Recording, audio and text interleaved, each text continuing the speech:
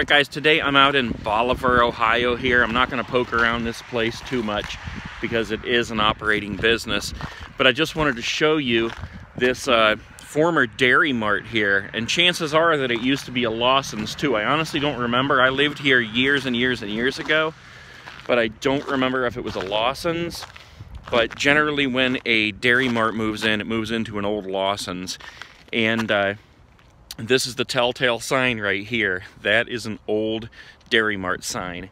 So I just thought that was really interesting. Right now it is a Landstar agent, which I actually had to look up online to see what that is.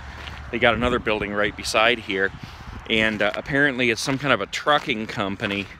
So I don't really know anything more about it other than that, but apparently it's a trucking company. And yeah, I just thought that was interesting. An old dairy mart right there. I wish I could remember, you know, it was like the 90s when I lived out here. But I don't know, I don't remember. All right, short video. See you guys later, peace.